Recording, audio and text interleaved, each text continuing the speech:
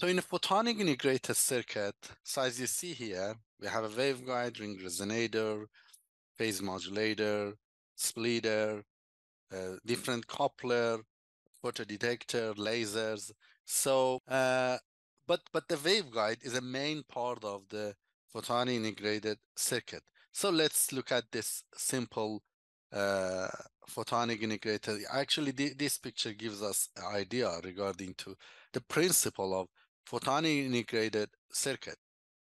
So as you see here in this picture, we have a laser, then we have a modulator, then we have a coupler here, we have a waveguide here, and the light comes to the waveguide and then coupled to this waveguide, and then we have a ring modulator, and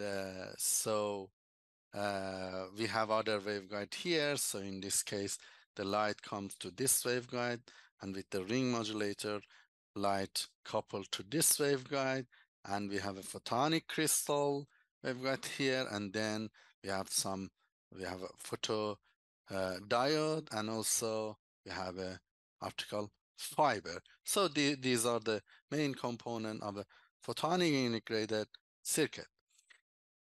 So, as you see, waveguide are essential component in a photonic integrated circuit. So actually, they enable the propagating of light through a photonic integrated circuit.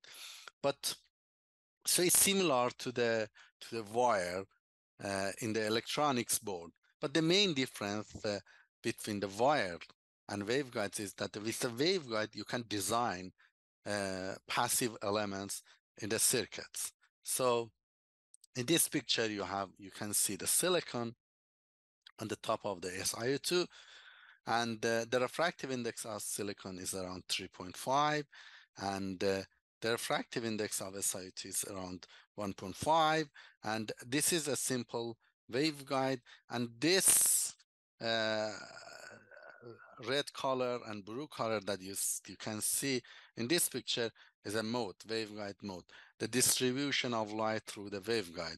So as you see here in this picture, the light confined through the waveguide.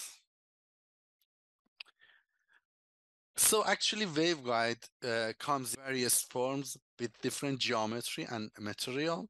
So for instance, in this picture, we have a slab waveguide, we have a ridge waveguide, and we have a reef waveguide.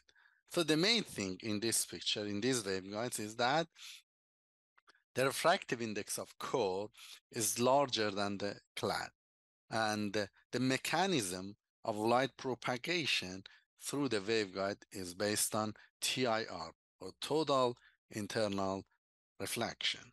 So now we need to wave optics to solve for guided modes. So let's look at the equation that can be solved, and we can find waveguide parameters.